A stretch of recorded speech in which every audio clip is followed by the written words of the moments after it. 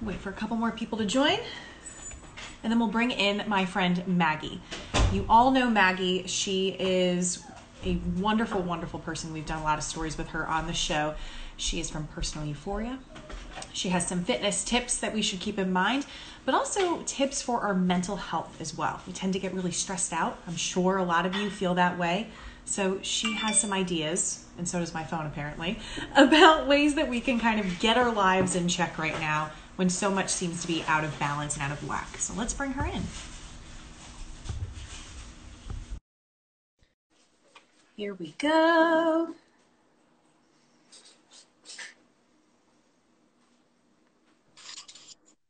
Hi, Taylor. how are you? I'm good. How are you?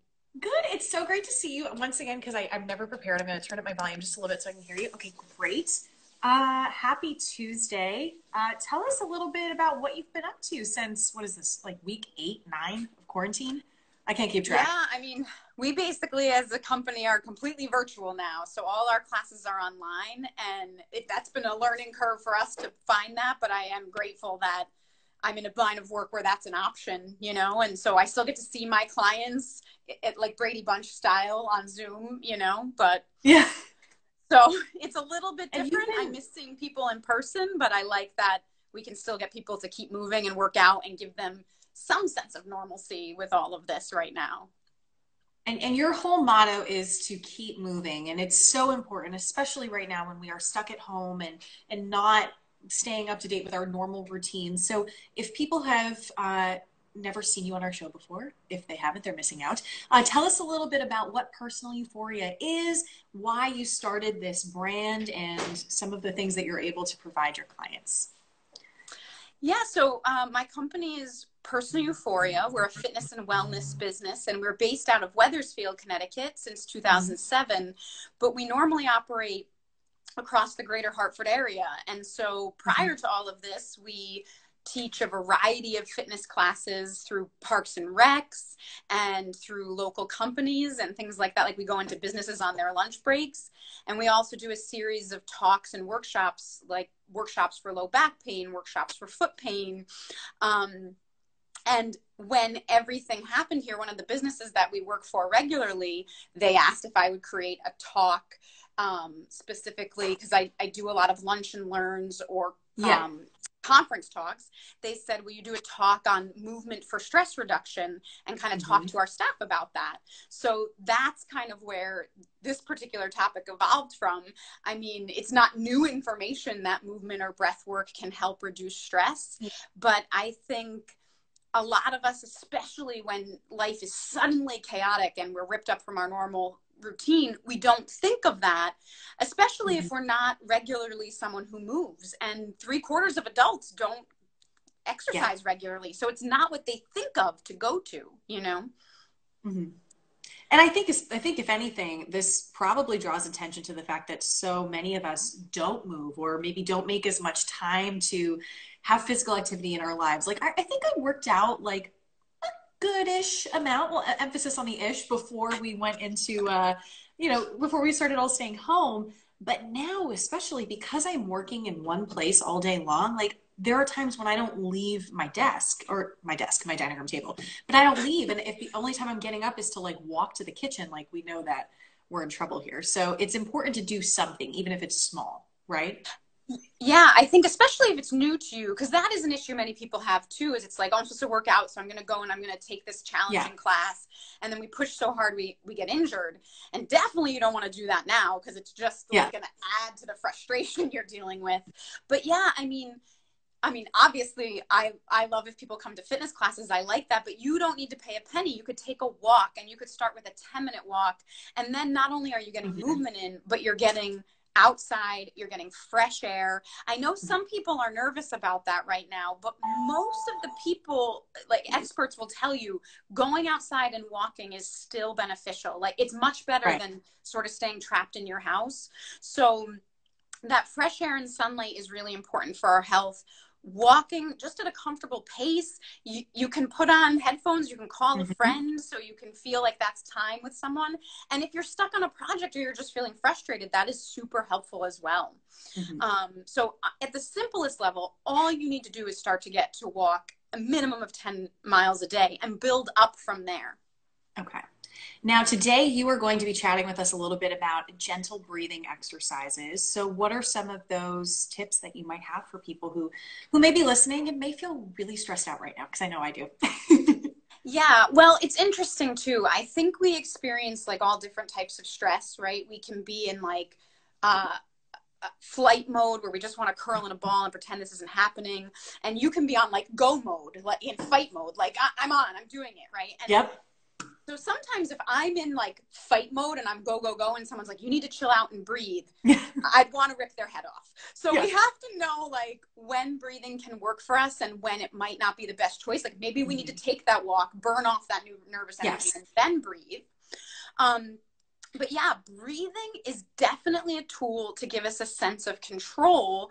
And they don't understand the mechanism of it entirely, but there's study after study that shows breathing reduces stress, and it also can increase our attention span. So if you're feeling, because of that stress, like haphazard, you're making stupid mistakes, like putting the cereal in the fridge and the milk in the cupboard, those kinds of mistakes, breathing can actually help with that too. I think it refocuses us.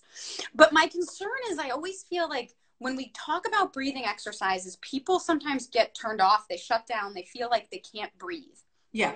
So I always like to start with, if you are alive, if you're watching this, you nailed breathing. Like, you're doing well.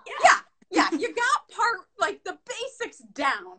Yeah. But if you can control your breath and do different breath patterns, you can use that as a tool. Again, it is very specific types of breathing that seems to cause the stress reduction and increase the attention span. It's not just sitting and breathing that does that. It's what we call diaphragmatic breathing. So I'll back up a little bit so that you can see me. But people breathe in all different ways. And a lot of times as we get older, we take a very shallow breath just into our chest. Yeah. But if you've ever seen a baby breathe, you see how their whole stomach expands and rises.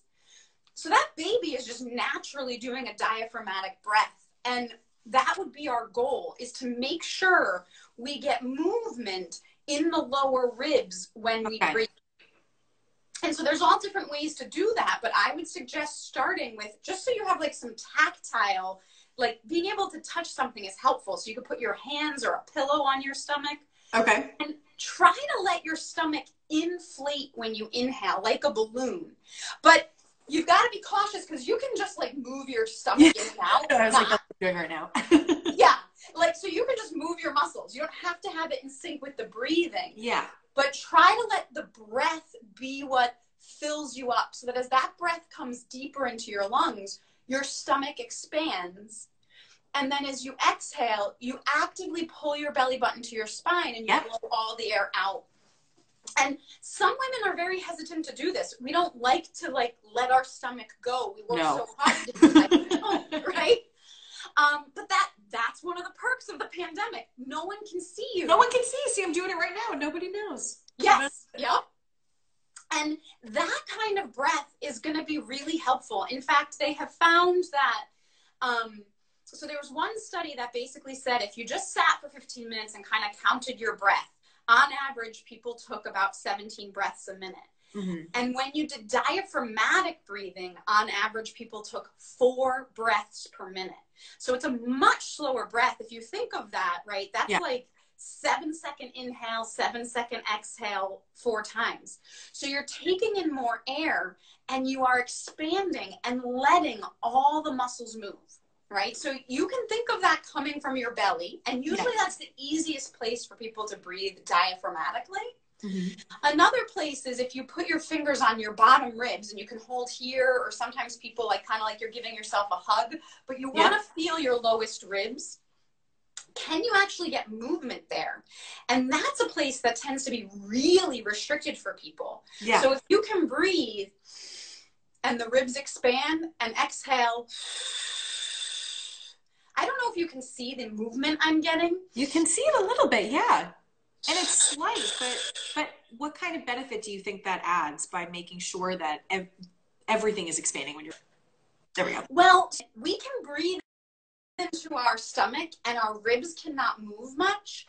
And if your ribs are tight and restricted, it will decrease movement in your spine, and even shoulder and neck pain can be tied to not having your proper movement in your rib cage.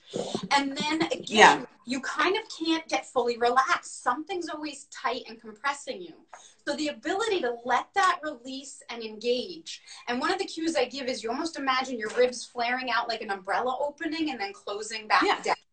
That's sort of the visual. And your diaphragm is all connected there. So if you can get movement there, the diaphragm is definitely getting involved in that pumping action. Yeah.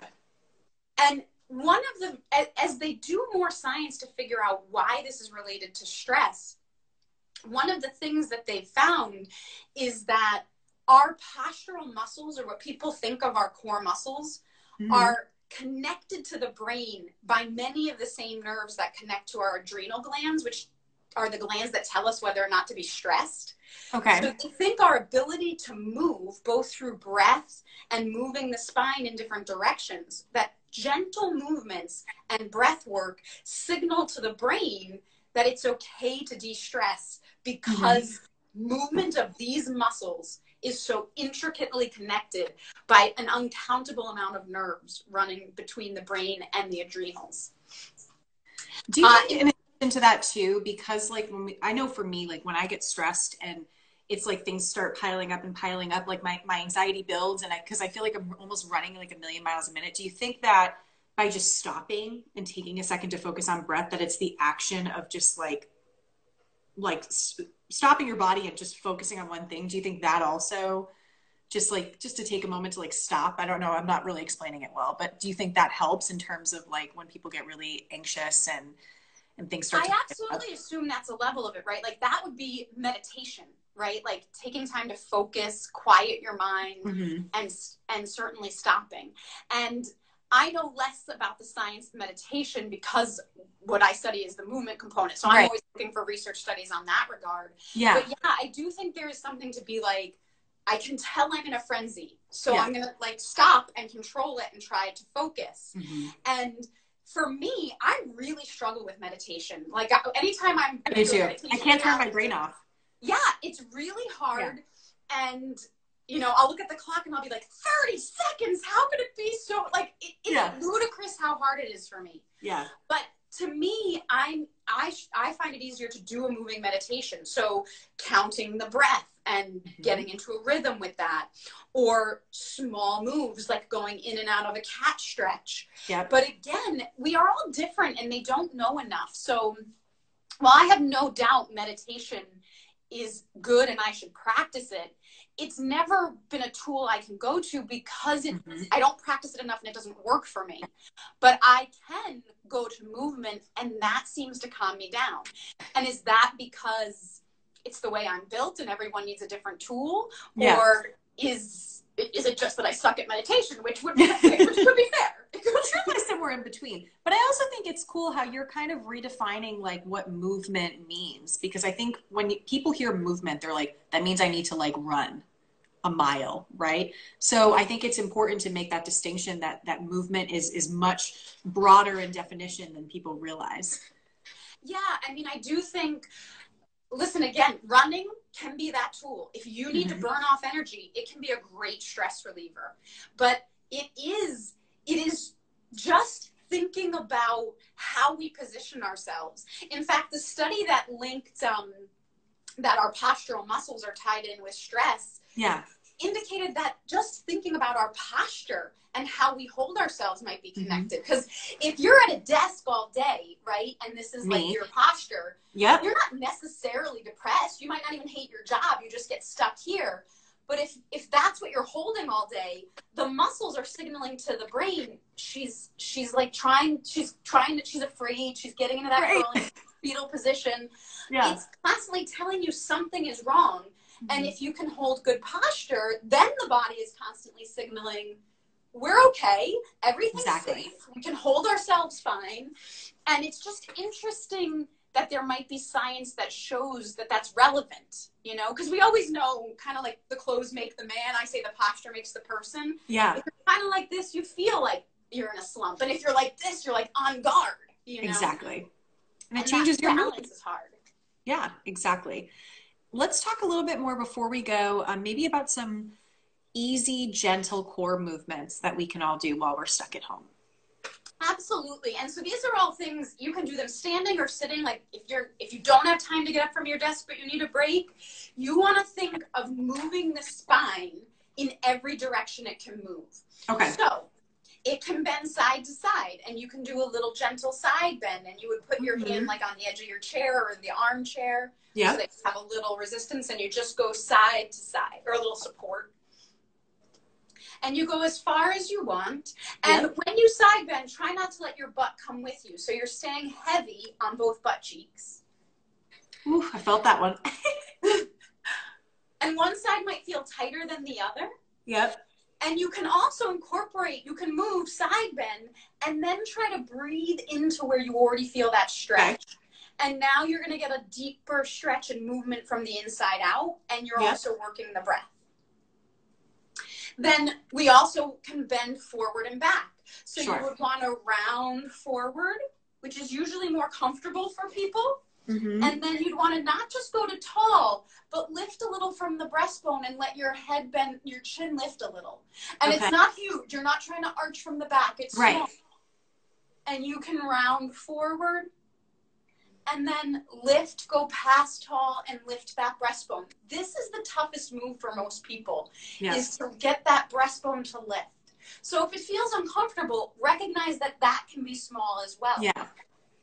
And just like the side bend, you can hold and breathe in either of those positions. Sometimes rounding forward makes it easier for people to get movement in those lower ribs that I was talking about. So you can play with that. And then, of course, you want to twist. And this is the one that for most people feels the best. Yep. But if you're sitting in your desk chair, you could do arms out, and you're going to keep one hand pointing forward, and you're going to twist the other and look over your back shoulder. And of course, I hit a wall, but yeah. The wall's in your way. And then you would do side to side. And so if the wall's in your way, you can bend that back arm. Just so it doesn't hit that wall.